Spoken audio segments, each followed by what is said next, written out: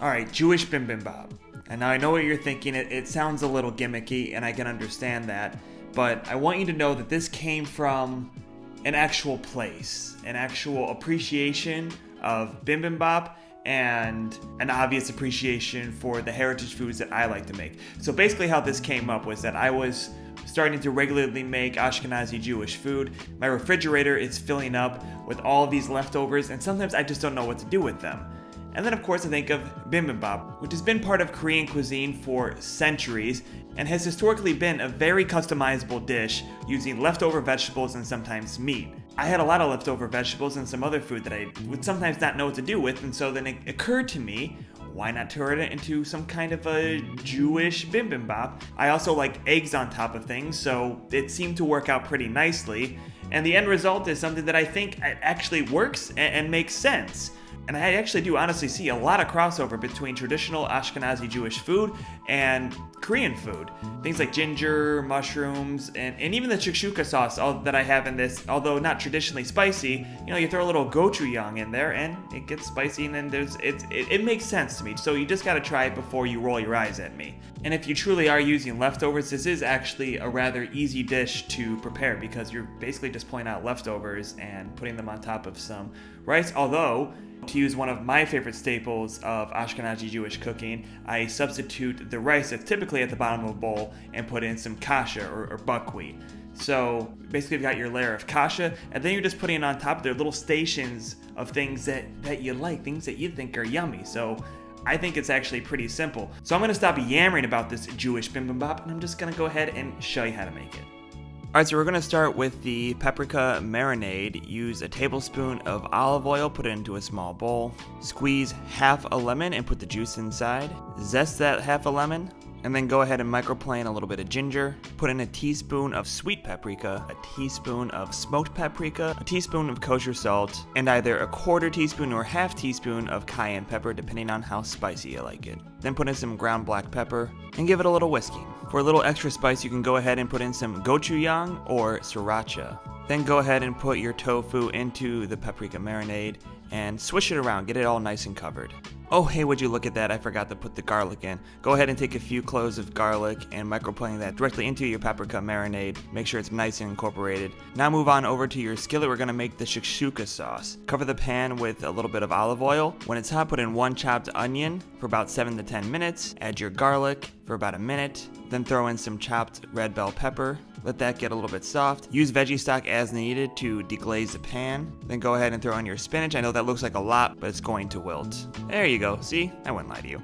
Meanwhile, you're going to grate 2 carrots and 1 zucchini. When that's ready, go ahead and throw it into your skillet. Throw a little salt on as needed. Then once you have your zucchini and carrot in there, you can start seasoning with smoked paprika, sweet paprika, cumin, salt, and pepper to taste.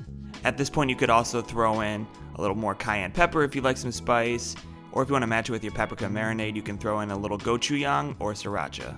Go ahead and microplane a little more ginger directly into your shakshuka sauce. Add some zest from the second half of your lemon. Throw in a couple chopped tomatoes. Now go ahead and add your can of tomato sauce. Again, here's where you could add a little bit of sriracha or your gochujang. If you want to make the sauce thicken a little bit, add about a tablespoon of tomato paste. And after you bring that to a boil, lower it to a simmer and cover it. Now let's move on over to your kasha or your buckwheat. Throw in a cup of kasha into a small pan. Fill it up with 2 cups of veggie stock or water if you don't have any more stock.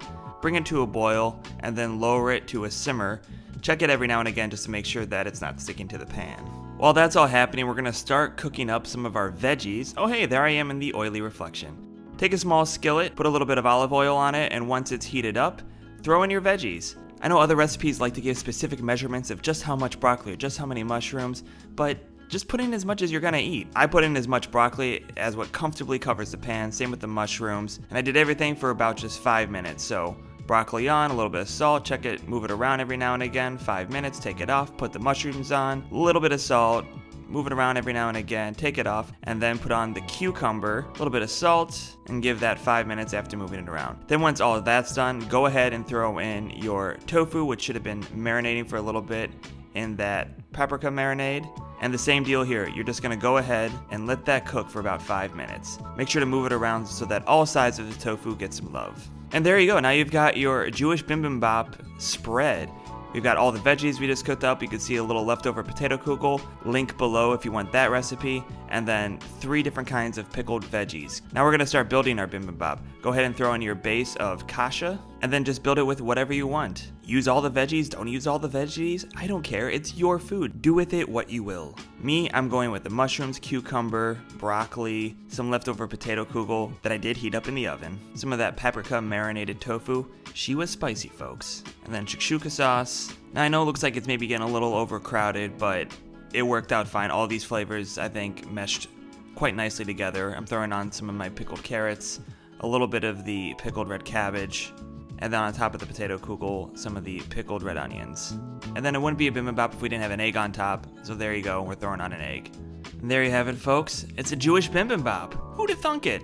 I hope you see that it isn't as gimmicky as maybe it sounds when you first hear it. If you did roll your eyes, I hope that you're, back eye level with us. And not only do I hope that you're with us, I hope you either try making a traditional Korean bibimbap, try making this Jewish bibimbap, or take some of your own heritage foods and make your own bibimbap. That's actually what I hope for the most. So go ahead, give it a shot, and as always, thanks for watching. This is the part I hate the most, where I'm supposed to look in the camera and say, please like, comment, and subscribe for more videos.